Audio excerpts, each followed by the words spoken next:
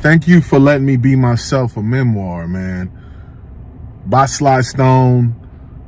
Look, I didn't know much about Sly Stone. I knew a couple of songs. Me being from the Bay, of course, my parents would listen to Hot Fun in the Summertime. Thank you for letting me be myself again. But I didn't know much about the brother. I had no clue. I mean, I knew he was from the Bay, but I didn't know he was from Vallejo. You know, he's from Vallejo. He's my grandfather's age, a little bit younger. He just turned 80 last year. The book just came out on October 17th of 23. So literally just 3 months ago.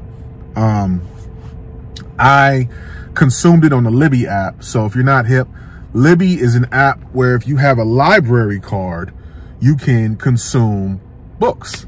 So if you have a Kindle, you can get the PDF version, or if you like audiobooks like me, you can get the audiobook version there. And I consume most of my books that way. So this book, man, honestly, I love biographies. And this is the first book review I've done for the year. So this is the first book of the year of 24.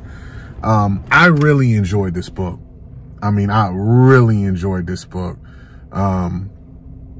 Just really to hear where Sly came from. You know what I mean? If you're from the Bay Area and you're like in your 30s or 40s, I love to hear about Bay Area history. You know what I'm saying? We talking about Bay Area. We're talking about San Francisco Bay Area, San Francisco, Oakland, Vallejo, East Palo Alto, and all that shit. But to hear about the rich history, especially music history from the Bay Area, and Sly's talking about his contemporaries. He's talking about how, you know, James Brown and Billy Preston and Janis Joplin and Jim Morrison and Richard Pryor. And I'm like, damn, you know, and I've read Richard Pryor's memoir before. But this Sly Stone book, man, like, you know, even if you're not a fan of his music, I think you could respect the man for his, the way he tells the story. You know, it's written like he's talking to you. It's not like all Queen's English.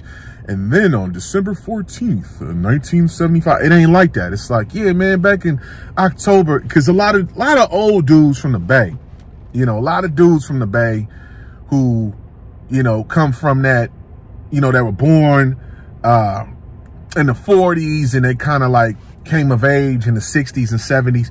They got that real player pimp kind of language, the kind of lingo.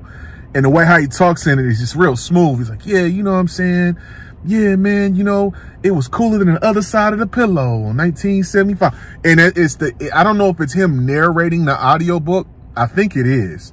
But it's smooth. Like if you have the audio, I would suggest get the audiobook because it's got 3 different unreleased songs that he never put out as well. So it's smooth, man. Like Sly Stone, man. I read a lot of music biographies and it makes me want to dive into the artist's music even more. And I've been listening to a lot of Sly Stone since I finished this book. And like I said, I would suggest if you're a music fan, check him out. Even if you don't like his music, still check it out, man. I love to see the arc of people's story. You know, he doesn't make it seem like he was a perfect man, which he was not. You know, and I'm not here to judge him at all. He had his downfalls, but he was an amazing artist. You know, the brother got married at Madison Square Garden. How many people can say that? You know what I'm saying? So, I rate this book. I give it an 86, and I would definitely recommend it to anybody who loves biographies, especially if you love music biographies.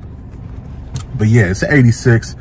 Thank you for letting me be myself, a memoir by Sly Stone. Check that shit out.